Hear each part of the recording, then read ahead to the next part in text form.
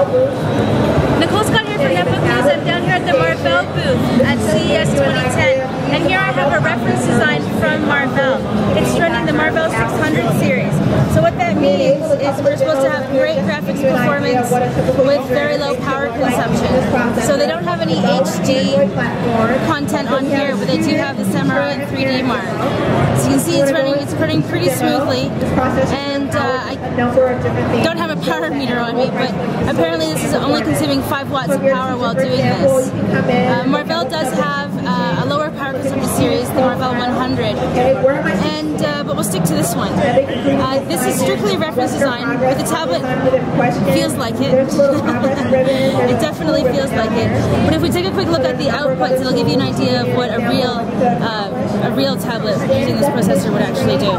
So if we take a look at the ports, it'll give you an idea of what an actual tablet using the Marvell 600 would do. So here we've got an HDMI, here's the PSU, USB 2.0, it looks like micro USB, there's an audio jack, there's nothing around these sides, and around the bottom we don't have anything else. So let's see, the Samurai, it's apparently got a gear there.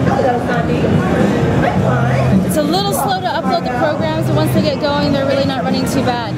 So this has been a demo of the graphics performance of the Marvell 600 series.